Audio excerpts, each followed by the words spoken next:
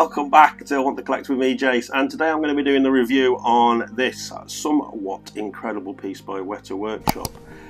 The Escape Off the Road 500 edition size with a price tag of just over £1,700. So let's start there. The price, is it worth just over £1,700?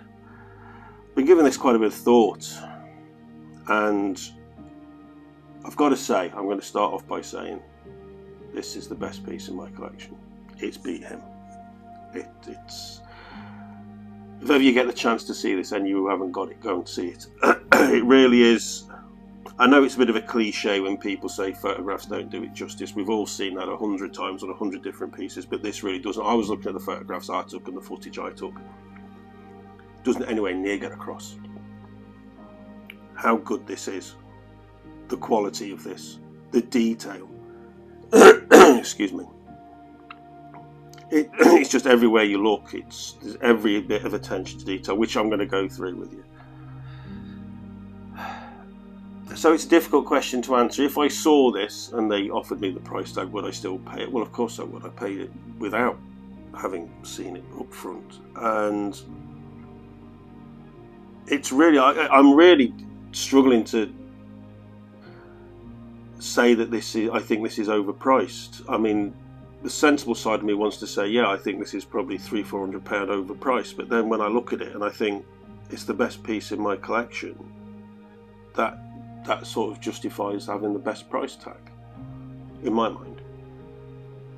And okay, I mean, I suppose really, yeah, maybe a couple £100 overpriced. You know, £1,500 would have been you'd have been thinking you got that's a really, really good price. Mine has arrived with no flaws or faults, nothing, no breakages. I had a bit of an issue at the time with getting the horse on properly. It is now sort of in place. I've had to sort of wiggle and jiggle it, but it is in place. It doesn't quite sit exact. I'll show you when I bring the camera around the back, you can see for yourself. But, and there is a tiny little gap. There is a tiny little gap on the back feet there.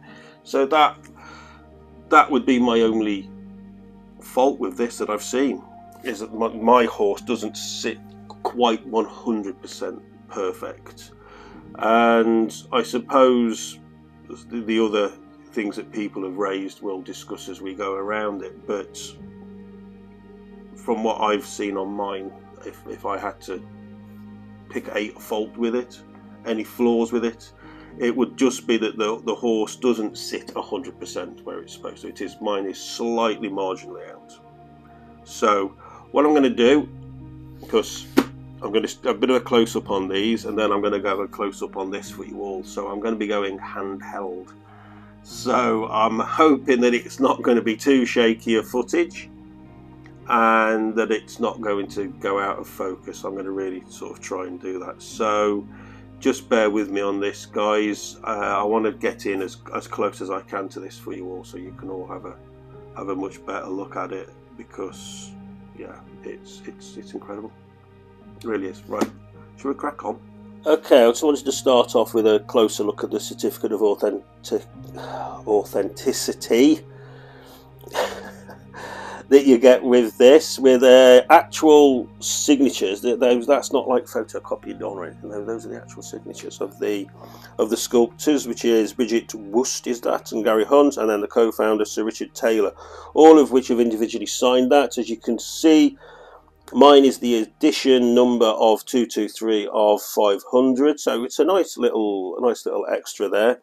And along with this, you also get this very high quality print, which is lovely. Unfortunately, I don't think I'm going to frame and hang this. I'm going to keep this all neat and tidy in the wallet that it came in, I think. But it's just a lovely little extra to have. Okay, so I'm going to start off with the 4 Hobbits, which, I mean, I think for the scale that these are, these are really good likenesses. The sculpt's good. The paintwork on them is really good. What really stood out was the work that gone onto Sam's jacket. I mean, even his backpack, which you can't really see that well. I mean, it's all the details there. Frodo obviously holding the ring, the detail on the feet. You know, they've got mud up their feet and on their legs, and there's even, I'm hoping you can see this, they've made the ground look wet. And can you see the worms? Can you see all the worms there by Frodo's feet coming out of the ground because he was the one holding the ring? I mean, even that broken carrot, look at that.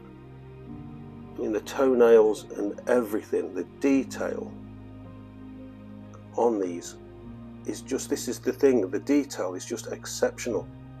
Absolutely exceptional.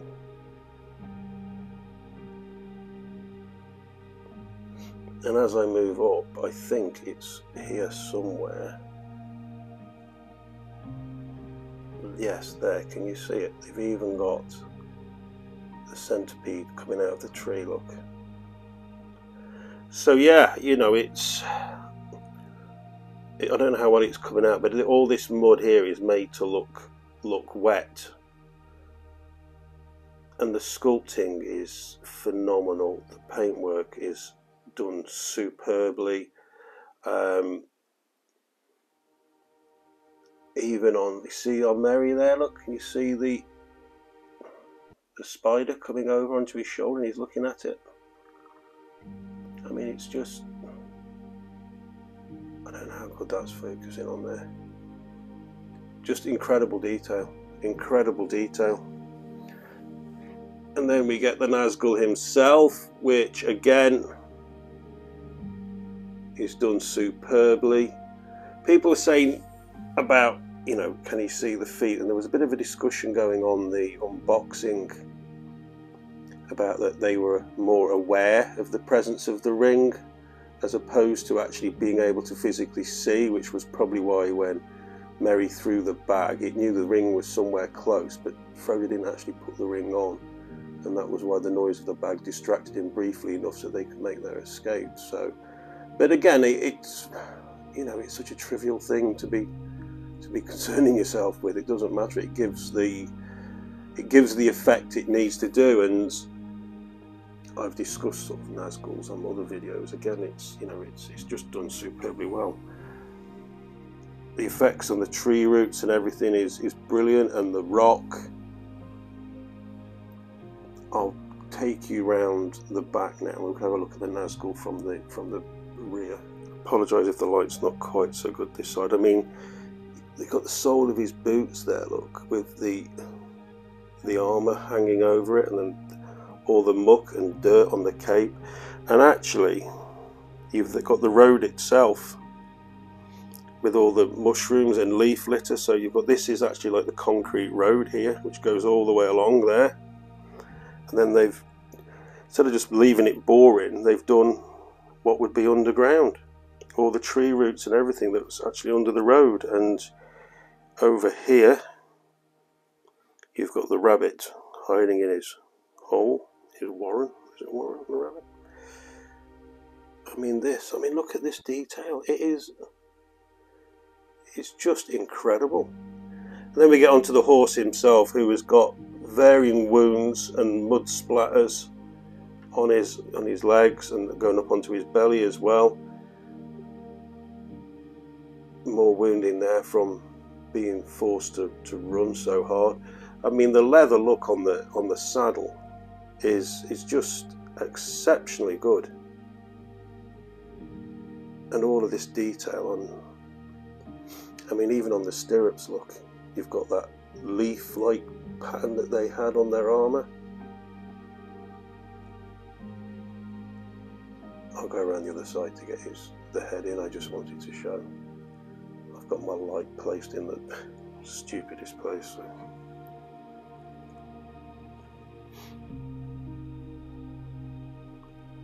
I'm going up to the hindquarters there as well. And here we are looking at the sort of the back side area of the horse, going up into the tree stump itself.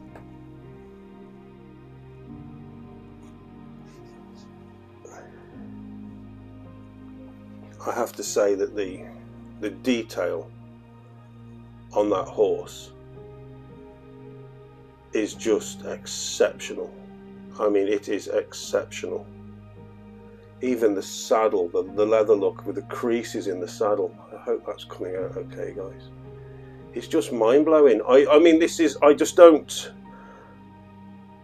there is just so much detail on this. There is just, I mean, they've even got like the wet, damp look inside the knot, the hole in the tree there, the moss and everything growing on it.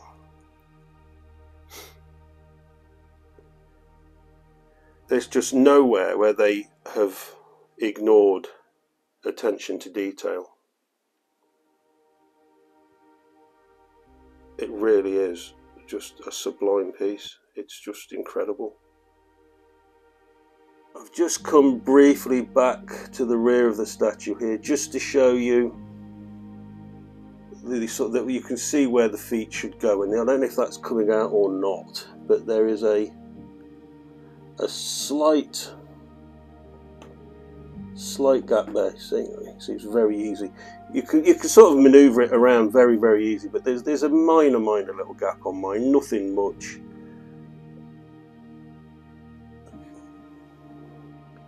But I say you wiggle it around a bit and everything, and you can sort of get it to line up.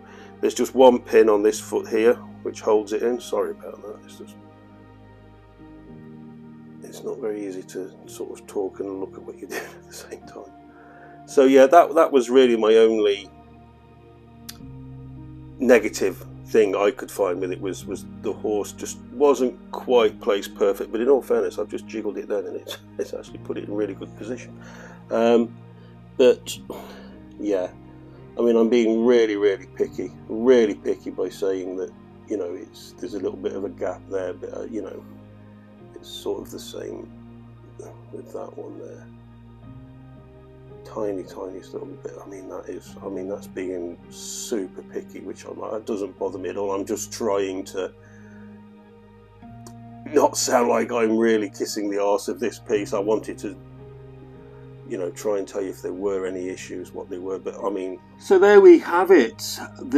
My review of this piece. You know, like I say, even the one little tiny minute little gripe about the feet on the horse, which with a little bit of jiggling around, it's pretty much there. In fact, when I just pushed it then before, it's actually put it pretty much bang in position. This foot here is not quite where it should be, but I say that's such a minor thing. I just didn't want to sit here and just not have an issue, because there's always been issues with it. I'm struggling. I'm really, honestly guys, I'm struggling to find anything negative with this. The price, yeah, you know, it's a heavy price, it's for this piece, but nowadays we expect it. You know, I'll be interested when the 1/3 scale Predator gets here. I think I might be able to sort of, because I always, when it comes to prices, I always compare things with what I've already got and what I've already paid. I find that's a better way for me to do it. When something comes out and they put a price tag on it, I don't tend to sit there like a lot of people do, whinging and complaining about the price. I sit there and tell myself, well, you know, I don't need it. So the spending of the money is irrelevant. I'm either going to be prepared to spend that money or I'm not, because it's a non-essential item. They don't need it. So again, it goes back to what I've said before about, you know, all these things are choices. So I'm not going to sit around and bitch and whinge about the price. When this came out with a 1,700 price tag on it, I just sat and thought, well, if I go for this, it'll be the most expensive piece I've ever owned, and it is at the moment. It will only be beaten by the 3rd scale Predator. So when that arrives, and because that is going to be what, another 400 or 500 quid on top of what this cost me. So, you know, we'll see. But for me, you know, maybe slightly overpriced. Maybe I honestly don't feel that it is. I don't feel that it is, because, you know, it's just, I'm just so overwhelmed by it. This is something that I'll never get rid of, and I think this is going to be extremely sought after as well. I think we've got another potential tree bid hit piece here where the second-hand price on it is just through the roof. And I say I've been very fortunate. There's no broken pieces, no marks, no scuffs. I think it's brilliant how the fact that it come in so fewer pieces, such a huge piece like this, and you know the horse is in two piece, then just the one hand on the Nazgul, and then just a few bits of foliage at the front, and that's it. It was such a fantastically engineered diorama, and yeah, brilliant, and brilliantly packaged as well, all in one box, and superb. And you know the little extras that they give you, it's always a nice touch. It shows that they think and they care, and even the stuff that's wrapped in like the cloth, I think, is always better than the paper, which rips and you can never sort of get it back round properly if ever you come to package it back up again. And you know, it's just little things like that you can see where you've spent your money. I can anyway. I like that attention to detail. I like that extra little bit of care, and it's the one sort of gripe I always have with Prime One, that they, you know, you look at some of the other companies where they have the straps around the polystyrene packaging, which I always think looks so much better.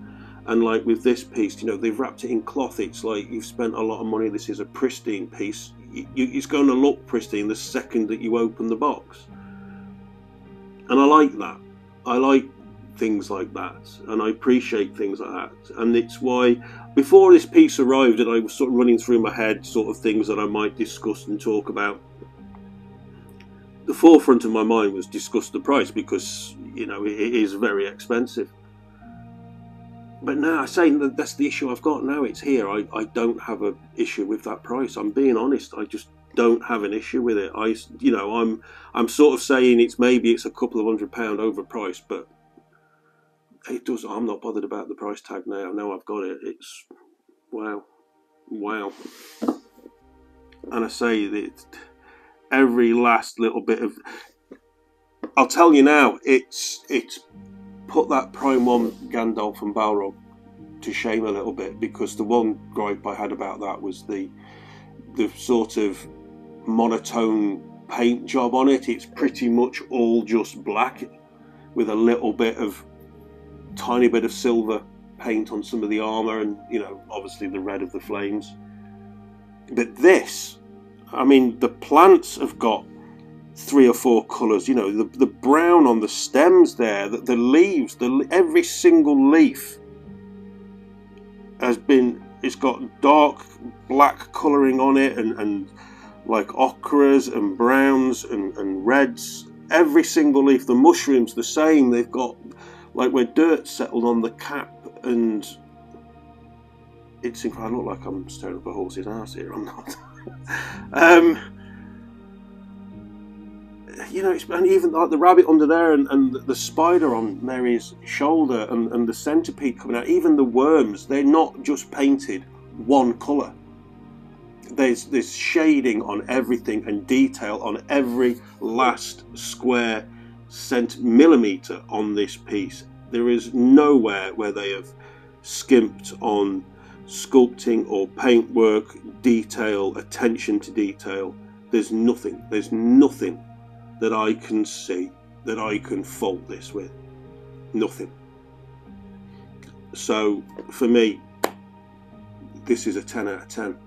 This is a 10 out of 10. I never thought because I am so critical, I never thought I'd ever give a statue a 100% mark. But this has got it. No breakages, no damages, no flaws.